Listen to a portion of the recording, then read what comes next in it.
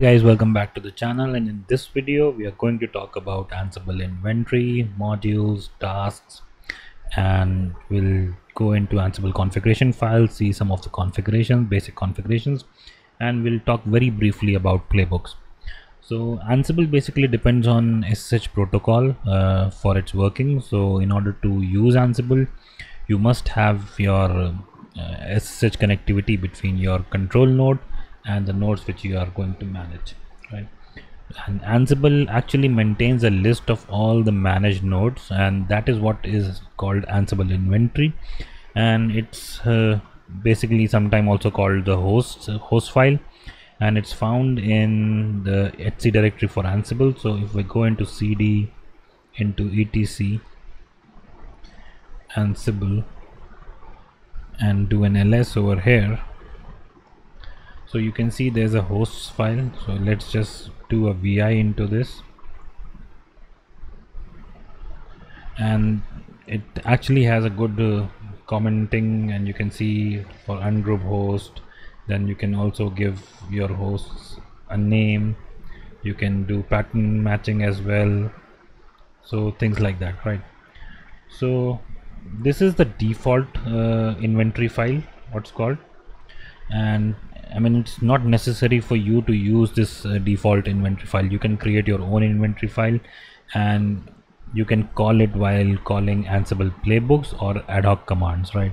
But for this video we'll just stick to default file because this is pretty much what we need for this video, right? Talking about modules, so in the last video I showed you a couple of modules, if you remember, the ping module and the file module. So we created a file and we pinged our local system, right? So these are basically a set of pre-written code which has already been written by developers for Ansible, and they're provided to us for just use. So in any programming language you must know that if you package a set of code which has common functionality, that thing is called modules, right? So in the same way in the Ansible we have some set of common codes like creating a file, pinging, and there are a lot of modules. So I'll put a link in the description for all the modules which are available in Ansible, so you can just go through it, right? Alright, so moving on to the task. So task is basically any action which we take using Ansible. So if you remember, we did something like Ansible localhost, then we used a module called ping, right? So this is basically what I've done is I've performed a task using a module. So yeah, so task you can think of as the smallest unit of action in Ansible. These tasks are useful if you want to do something very small, like creating a file or pinging your system, right? But what if when it comes to configuring a complete system from end to end, like if you're configuring an application, then these tasks are not very useful, and that is where the playbook comes in. So playbook, very briefly, is actually collection of tasks. That's the basic definition of playbook, right? Okay, so yeah, so we've looked into the host file, inventory file, we've talked about modules, and we've talked about tasks. So now what I'm going to do, so you see that while running any ad hoc command, I'm giving it a name. I'm telling him that it needs to run it on the local host. But now let's use the inventory file for this operation, and so we'll not pass this localhost information, and Ansible will detect this information from our inventory file. So let's just go into etc Ansible hosts file. Let's just come down to ungrouped hosts, and what I'm going to add is basically my localhost address 127.0.0.1. but adding this is not enough. You need to tell the type of connection to Ansible, that this is local connection and not over SSH. So for that I'm going to basically pass a parameter, you can say. So Ansible underscore connection, and that will be equal to local. So that will tell Ansible that this is a local connection. So let's just save it, save and quit. Now what I'm going to run is the same task which I was running to ping my system, Ansible, and I'm going to say all. So all, when you do, is basically you're telling that all the hosts in the inventory file, this task should be run on all the hosts.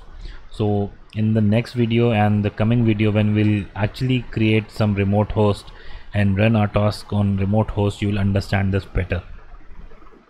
So Ansible all, and we'll do the same thing, -m ping, and you can see that this time we didn't tell it to run it locally. We just said that run on all the hosts which are there in our inventory file and run this ping, and it has run successfully. So yeah, this is about running Ansible tasks and basically Ansible inventory. Now the next thing which I wanted to show you is the configuration file.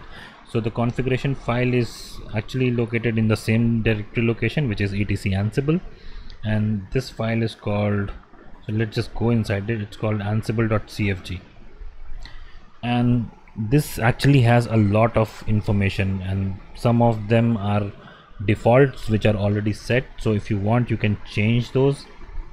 So you can see that it says some basic defaults.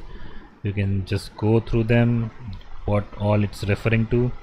The main things which I used to change is let me just go down and find it, this host key checking. So I would recommend you to make this as false, because every time you SSH into remote host, I mean suppose you have hundreds and thousands of servers, you wouldn't want to type yes every time, right? So I would recommend you to disable the host key checking every time.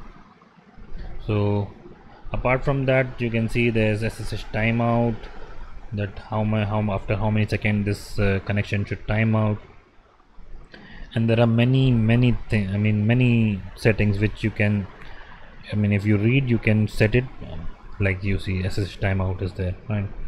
Remote user, what remote user you want to, I mean set as default. Mostly it's root. Since I'm using Vagrant, I set it as Vagrant, and you can see the log file and I mean there are a lot of things. You can just go through this file and comment in the video if you don't understand anything. So this is basically what you use to configure your Ansible. And mind you, since Ansible there's no daemon running, there's no service running, so any change you make in the configuration file takes effect immediately. So this is basically what you have to keep in your mind before making any change to your Ansible configuration.